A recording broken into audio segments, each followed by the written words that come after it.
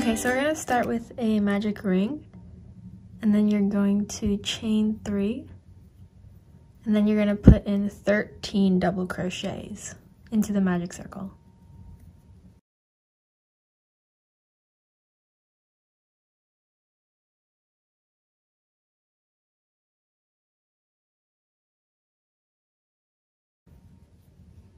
Okay, so that's 13, and then you can pull that little string at the end to tighten. And then you're not going to go into the chain 3, but you're going to go into the first double crochet. So that's the chain 3, and then this is the first double crochet. And for row 2, you can do a chain 3, but I like to do something different when I start a new row. You just go into that first stitch you went into, pull through. You'll have 2 loops. Pull through both of them. And then those 2 loops you had here, we'll call them like 1 and 2. You're going to go into the second one to only, pull through, and then pull through both. And this just helps make it like look a little fuller, because sometimes the chain 3 can look a little wonky. And this will count as a double crochet because it's kind of thick. So that's a double crochet, and you're going to put an increase into each stitch. So now this stitch has 2 double crochets. And then all the other stitches will also have 2. And you're going to have a total of 26 at the end of this row.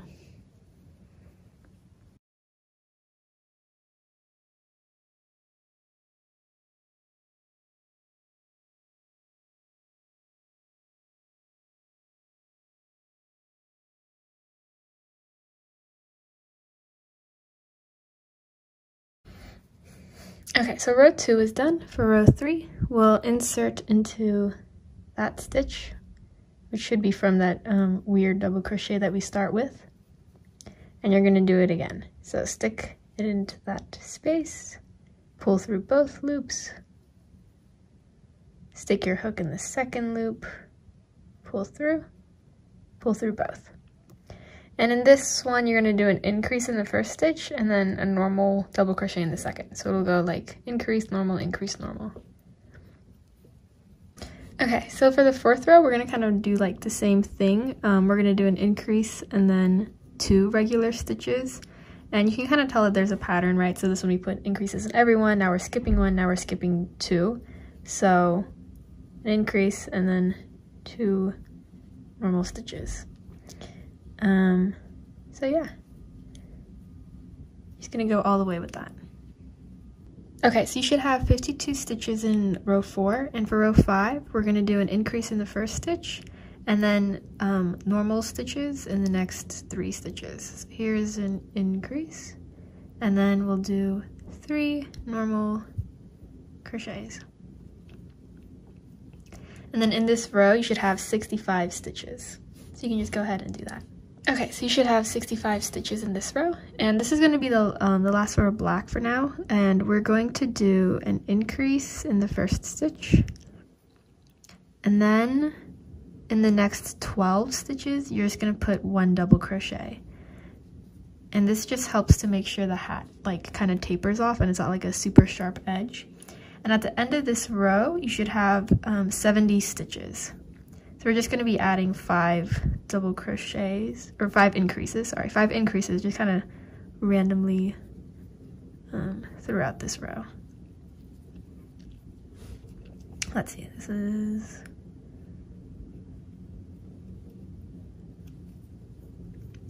Okay, so that's 12, and then in the 13th one, I'll put an increase.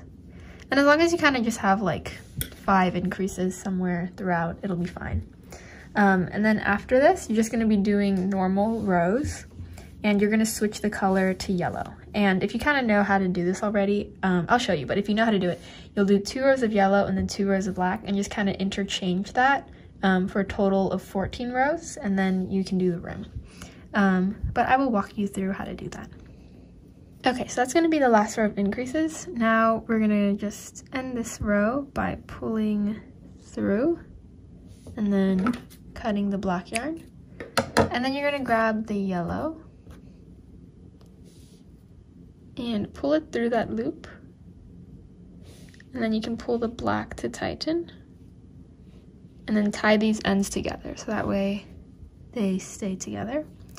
And since we're done with increases, you're just going to do the same thing we've been doing. And you can kind of tuck the strands in the back. And just do normal double crochets into each stitch. So each row from now on for the base of the hat should have 70 stitches.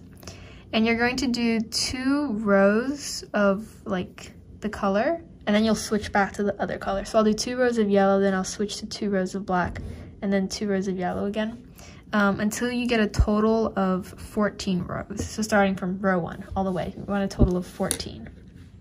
Okay, so this is what the body of the hat should look like. This is a total of 14 rows. And now for the rim, we're gonna have 2 rows. And the first row is going to be an increase in every other stitch. So I'm going to just change the colors real quick.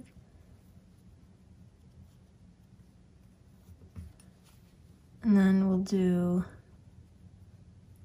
1 double crochet in the first, and another one for an increase there. And then just 1 double crochet in the next stitch. Then an increase in the next one. And then a normal one in the next. And this will help it to flare out a little bit. Okay, so that was the first row for the rim. For the second row for the rim, you're going to do 4 increases and then 1 normal double crochet. So that was 1 increase, second increase, third increase, and then my 4th increase. So 4 increases, and then just 1 normal double crochet. And yeah, just keep going until your row is all the way done. All right, so the hat is done. We can add the wings, but you can just go ahead and cut the rest of the yarn off and kind of weave that end in. But yeah, now I'll put the wings on. Okay, so for the little wings on the head, you're gonna make a magic circle, chain 3, and then put in 8 double crochets.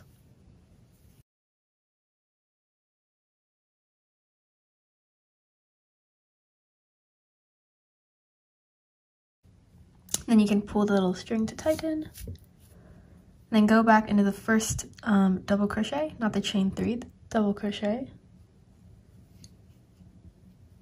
And then for row 2, we're going to do increases in the first 6 stitches. So an increase in the first stitch, increase in the second, all the way until the 6th one. And the reason we don't go all the way is so that the bottom of this is kind of like flat.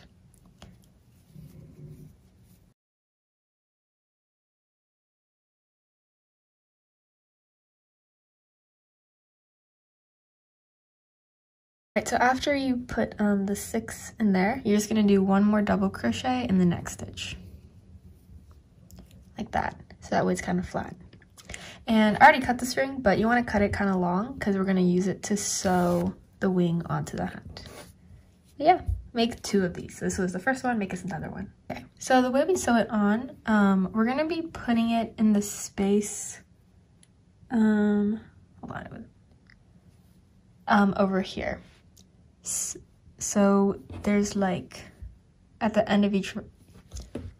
Okay, so now we're gonna put the wings on, and if you notice, like after each row there's like that little seam. So like row 1, 2, 3.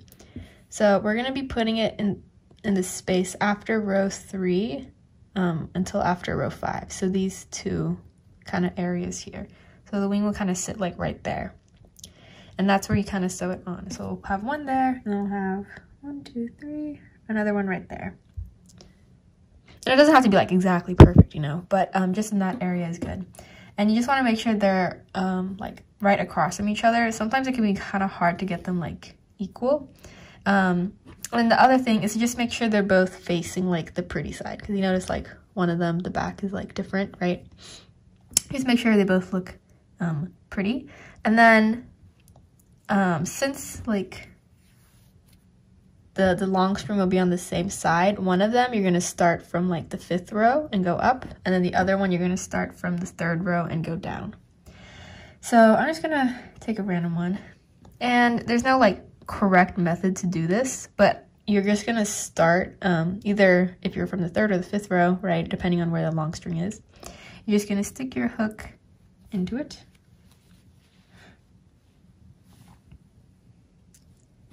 And then just kind of make sure it's straight and just sew it on. I believe this is called a whipping stitch. I'm not exactly sure, but I think it is. And just make sure you're getting it secured on. Oops. And then when you're done doing this, you can also weave that end in. But anyways.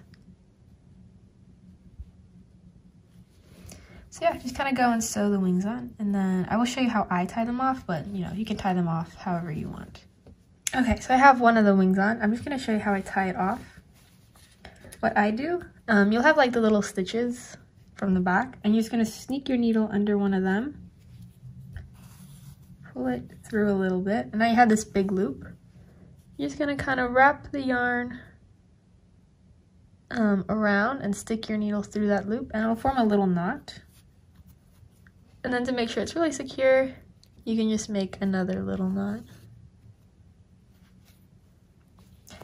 And then you can weave your needle under all of these little white stitches to weave the end in. Grab your scissors and snip it. So yeah, oops, just like that. Okay, so I sewed both the ears on, the hat is done, and I hope you found this tutorial helpful. If you did, please like and subscribe, it would mean a lot to me. Thank you.